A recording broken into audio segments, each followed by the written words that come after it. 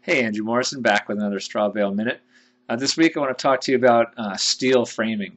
Steel framing has become pretty popular, especially in commercial applications, and it has its uses in straw bale structures as well. Now, someone who's used to working with steel frame is going to want to stay with it because that's what they're used to. Some advantages of it are it's extremely light material to work with.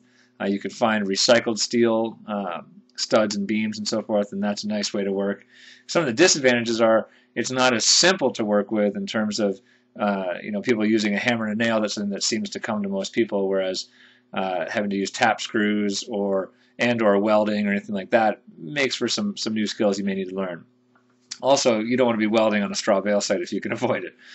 Now, the other thing that you need to do or keep in mind when you're working with steel is that you'll need to isolate it from the bales. And the reason being that if you do get some warm air, especially if the beams are on the outside of the house and they're cold, and you get some warm air, and although we're not pushing a whole lot of vapor through the walls, you get enough air in there that you can actually condense some of the moisture that may be in the bales. Now, again, over time, the bale walls are going to acclimate to whatever the moisture content of the air is in your area.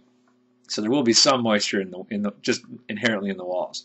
Now, if you're moving that air and it's warm air and it hits those bales, any moisture that's in there is going to get wicked out or condense out onto the steel. So be sure to wrap the steel framing in either roofing felt or apply some type of waterproofing material onto it that'll isolate the bales from the steel. See you next week.